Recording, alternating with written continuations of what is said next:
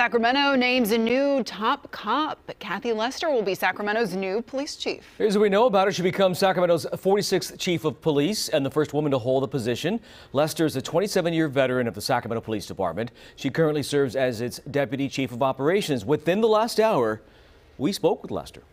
It is such a blessing and an amazing opportunity to be really trusted with a position at this level, because I really feel that we have such a profound influence on the community and public safety. I'm just absolutely honored. She will assume her new role following Chief Daniel Hahn's retirement at the end of the year. Right now.